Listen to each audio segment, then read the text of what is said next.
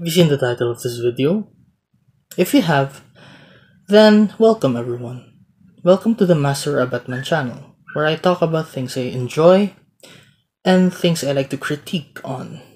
Now, I don't usually like criticism, but I would like to talk about the problems of the current constitution of the Philippines, particularly the part with the unable to amending part.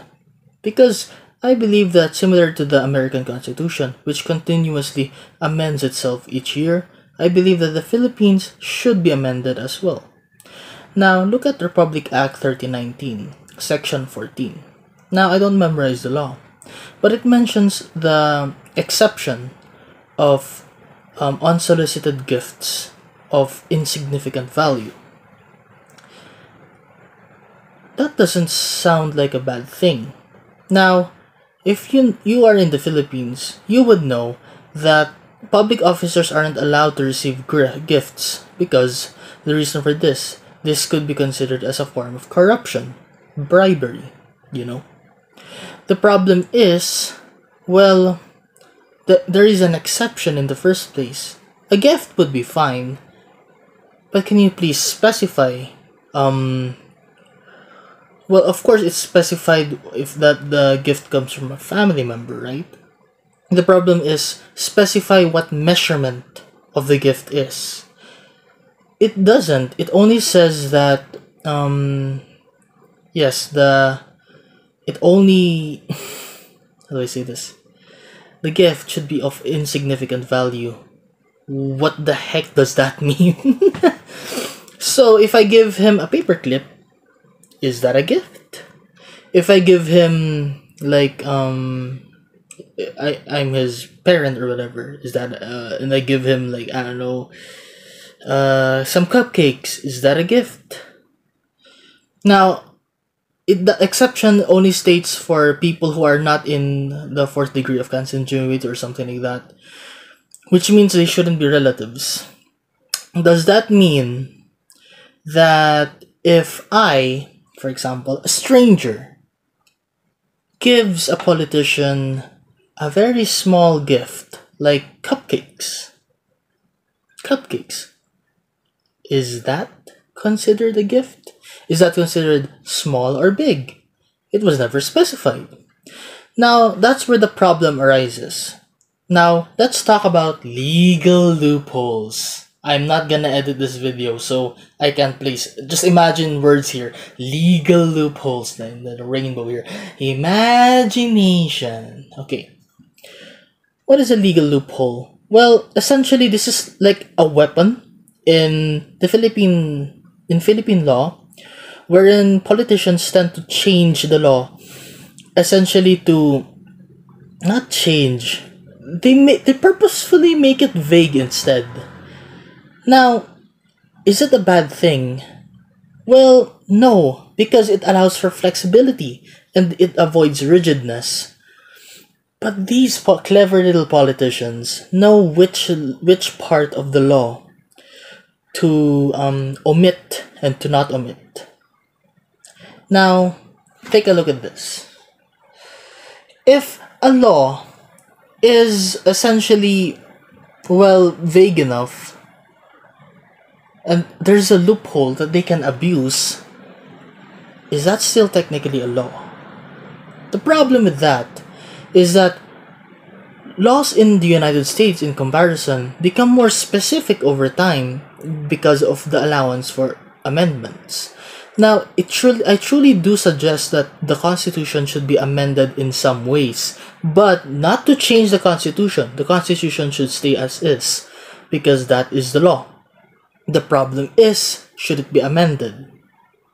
Yes, it should. That is my belief.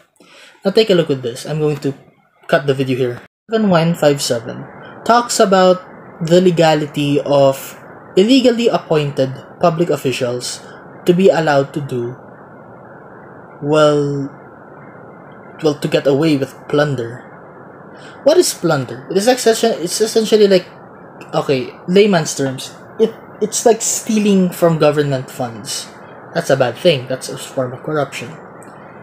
Now, what is the problem that arises from that? look at the some bills that are rewritten to be vague, or the constitution when it comes to political dynasty, which is also purposefully vague.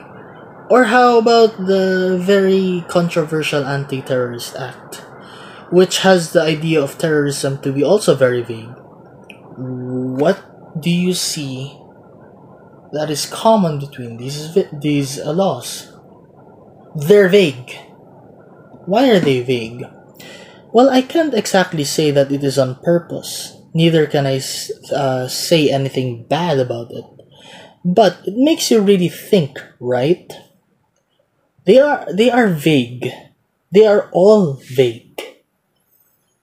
What does this allow for? Loopholes. Loopholes would essentially allow the government, not the government, the politicians, the public officials in the government, to pretty much do whatever they want. Hey Steve, have you written the loophole for me to be able to get free ice cream in the cafeteria? Sure thing, John. Be doing that later. Now when you think about it, look at Steve and John. Do they have those conversations in the legal office? I'm not sure. But it makes you really think, right?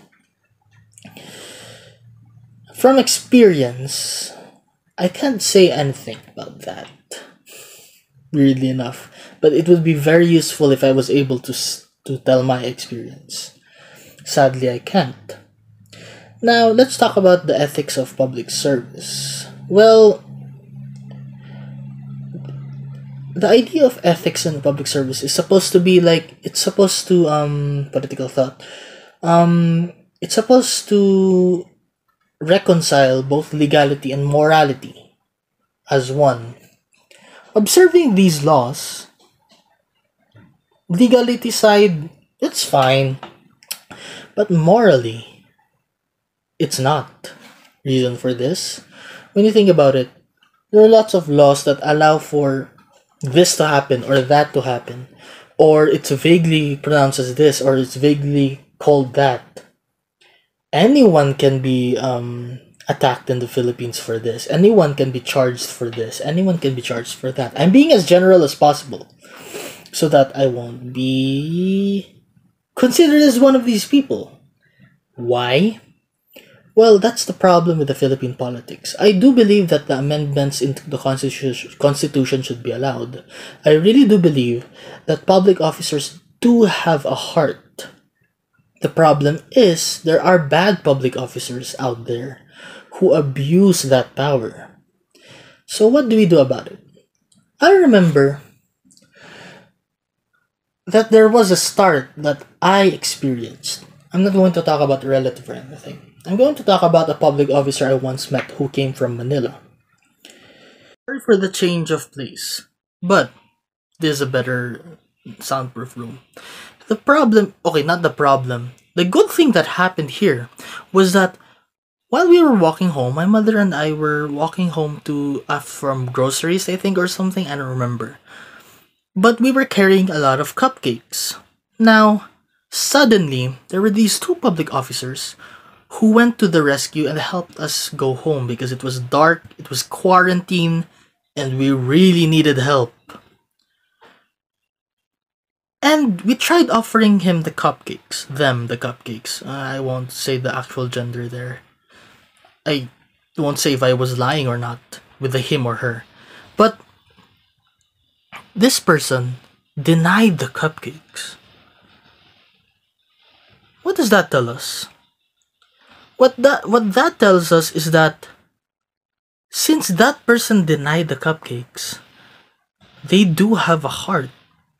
Is that the idea of avoiding such implications of loopholes and problems in the Philippines is that it starts with the individual, regardless of who you are, whether you be a public officer or you're just a person.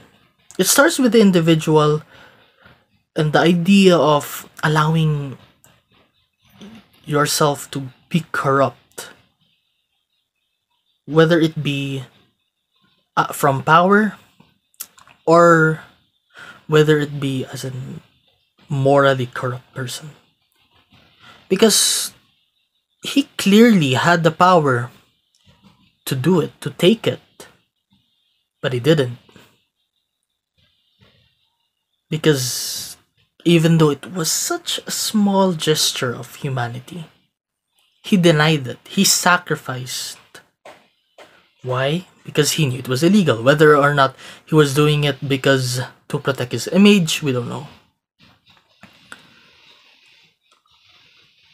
But that was a nice gesture. Nice form of acceptance that he actually denied the gift. He just wanted to help. That's it.